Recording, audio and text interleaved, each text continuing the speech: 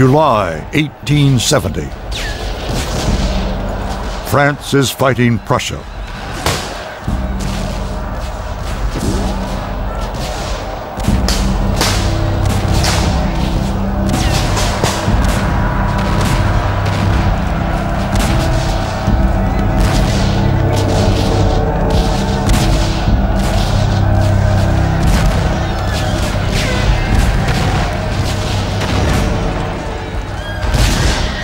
As the European superpowers square off, murderous new weapons are changing the face of war.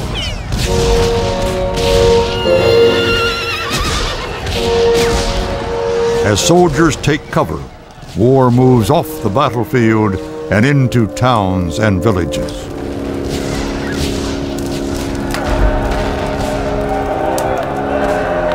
For decades, France had kept an eye on Prussian ambitions.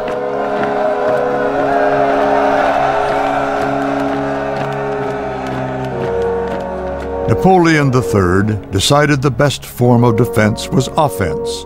In 1870, he attacked Prussia.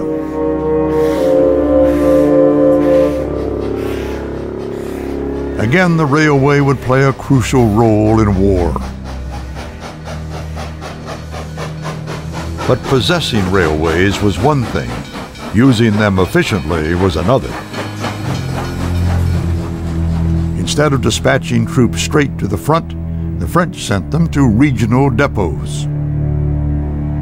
The reservists were wandering all over France looking for their regiments while their regiments were at the front. It took a long time for the army to concentrate the forces it had available. The forces were anyhow inferior in number to those of the Prussians. There was simply bad command, bad management. The staff didn't know, for example, how to run the railway system properly. And even when in contact with the enemy, the armies themselves were worse handled than the German armies. Only 16 days after the outbreak of war, 400,000 Prussian troops had reached the front. 2 days later, 1.25 million, a feat of mobilization unmatched even in World War I.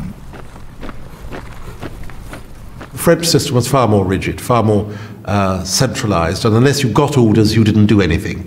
And that, I think, was the reason why the Prussians were able to bring superior numbers to bear at decisive points on the battlefield, and the French weren't. The Prussian war machine rolled west toward Paris.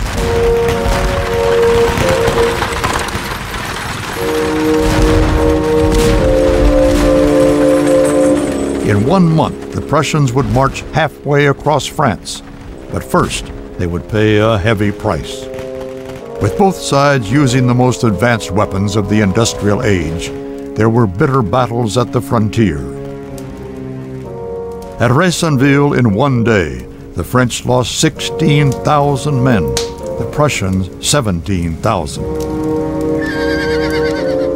At Gravelotte-Saint-Privat, 8,000 Prussian guardsmen fell in 20 minutes. Total casualties at Gravelotte were 13,000 French and 20,000 Prussians. The French were killing the invaders at a horrific rate, but still the Prussians advanced.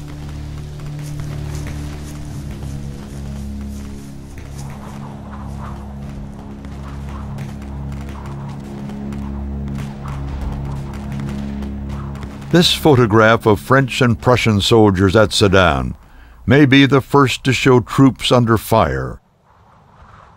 It is a remarkable picture by any standards. But most remarkable is, even with the battle raging, the soldiers seem more interested in the camera than their own safety.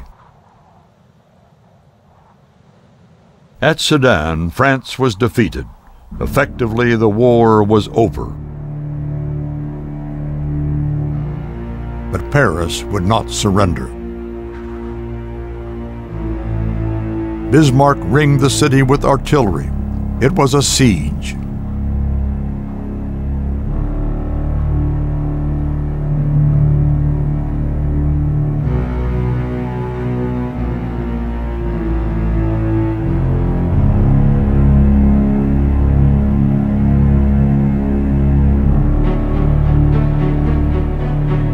Over 4 months, Prussian artillery bombarded Paris.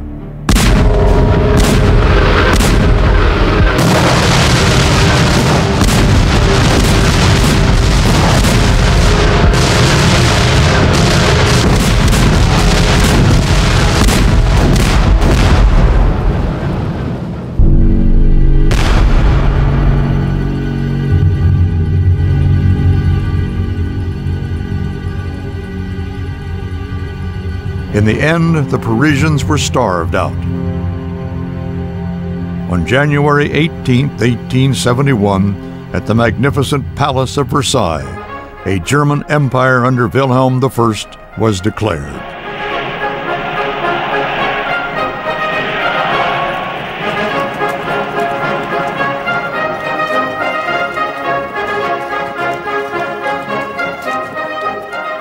In less than 50 years, the armies of Bismarck and Moltke made Germany the greatest land power in Europe. With $1 billion in reparations from France, the Germans built modern Berlin, a triumphant new capital for the new Germany, studded with monuments to its military glory. But more than the new Berlin was founded by the war settlement with France. The French had not just lost $1 billion at the end of the war. Germany also took the border provinces of Alsace and Lorraine. The French burned for revenge. For now, Germany was satisfied. Europe would enjoy 4 decades of peace. 4 decades for industry to manufacture bigger and better ways of killing.